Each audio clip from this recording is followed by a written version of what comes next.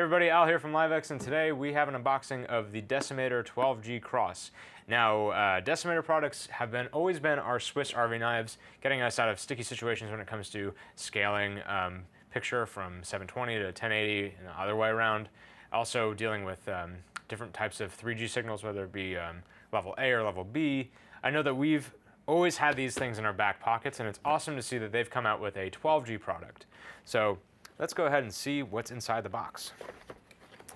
Love the Decimator logo. That's classic. We got what appears to be the Decimator 12G here, and a power supply, a brightly colored red HDMI cable, power supply. I guess it's technically a USB mini, a mounting bracket of sorts, and an operating manual. Put the box off to the side. So, yep, manual, of course.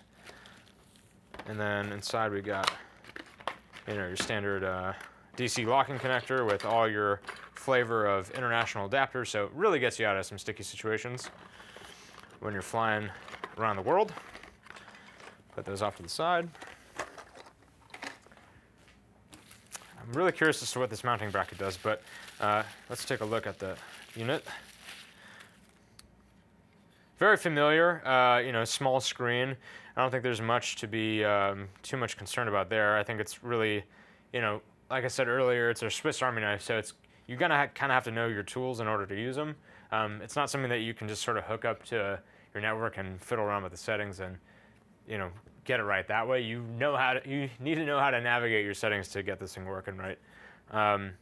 But as we can see here, we have an HDMI in and out, a USB, I guess for firmware. Maybe you can control this with your laptop. I'm so used to using network-enabled devices that you're able to just get this you're able to get a drop-down unit connected to your network and then control from there. But I imagine that this will be used in conjunction with this guy to update firmware, make some control settings on your laptop. On the other hand, before I move over to the other side, we also have a power supply, which I just opened up earlier. That'll go in there with a DC locking connector, so nothing too easy to be pulled out.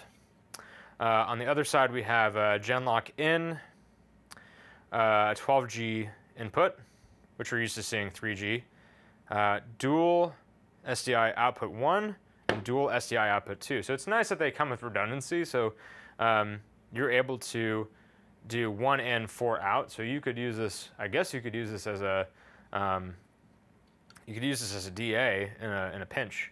And the fact that you're able to scale, I believe that you're able to scale on 2 different sets of outputs. So you can have one going in and say you need to spit out 50p here, and then you can spit out 24 on the other one, or 720 or whatever. This allows you to do that over 4 different, 2 sets of SDI spigots. And you have an HDMI output too. So you have all sorts of in I/O to work with to do all the Swiss Armying that you needed to do. Some pretty simple, rubberized touch pads here so that you can just more easily navigate through your menus to make those settings. What I found in the past in terms of the UI is that it's pretty basic. You're not really going to find, elaborate menus with a nice colored GUI and all this other stuff. This thing is really getting to the point. You need to convert the signal now? Okay, I got you. Here we go. All right, that's pretty nice. It's a hefty drop-down box. You can throw it anywhere. You can throw it in your backpack. You have all the sorts of conversion that you need in one device that's the size of my palm, that can fit in the palm of your hand. It's built to last, and that's what I really sort of appreciate about these devices. And you can stack a whole bunch of these up in your pack, and they're not going to take up much room when you're flying around. So that is it's a needed tool for any sort of live broadcast production. Super nice that it comes with an HDMI cable, I guess for monitoring. If you also have a small monitor that you carry around in your pack, so that you can check on the quality of the signal that you're sending in and out. So that's really good on Decimator to provide all that for their users without having to go ahead and purchase, say another HDMI cable. If you need to pick up one of these on the road, they're ready to take care of you. All right, well, that is the unboxing of the Decimator 12G-Cross. Thank you so much for watching this unboxing brought to you by LiveX.